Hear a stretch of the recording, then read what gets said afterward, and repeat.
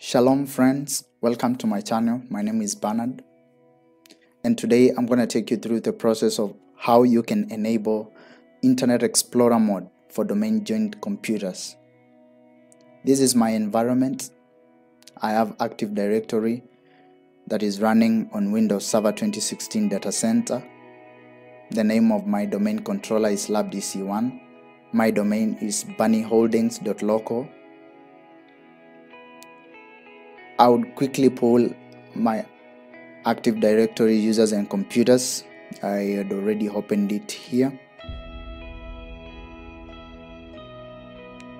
So this is how my environment looks like.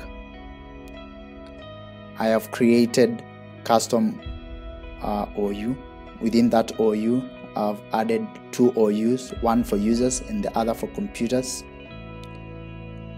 So under computers OU, I have added my computer that is joined to the domain,